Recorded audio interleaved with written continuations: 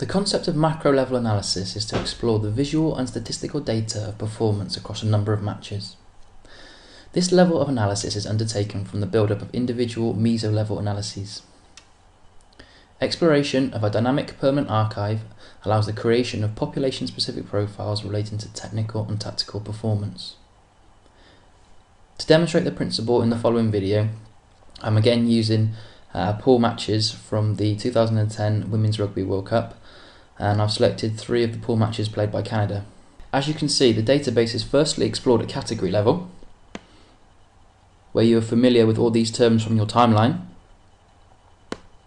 By selecting one of these, registers then appear in the bottom section.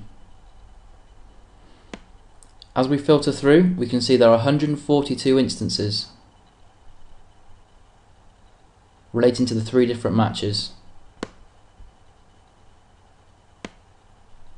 Perhaps you want to look at the lineouts. Selecting that, we can see there were 25 lineouts across the first 3 games. Using the descriptors, we are able to drill down even further into the detail. So perhaps we want to see all of our attacking lineouts, in this instance in the green zone. This now gives us 4 instances from the 3 matches. The beauty about this is it also relates back to the video.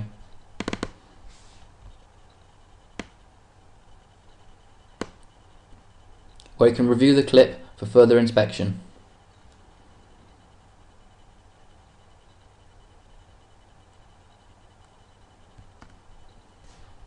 In match analysis, it's common to maintain permanent records for team, unit and individual performance.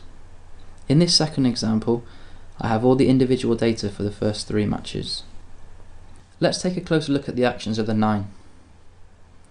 Overall, this player had 130 registers over the first 3 matches. Perhaps you want to focus on a specific area. Let's choose kicking. This now reduces the database to around 10 actions. We can combine this by looking at the Boolean operators. Maybe you want to look at some of the positive kicks. By selecting this, we now have 8, and these appear at the bottom. Again, this all relates back to video, so we can select certain clips to watch back.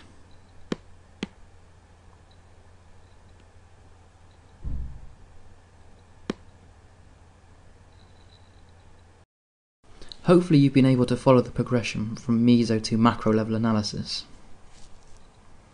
You'd have noticed that the video is an integral part in both. Without the video as a permanent record, it is impossible then to create the archive of data to explore.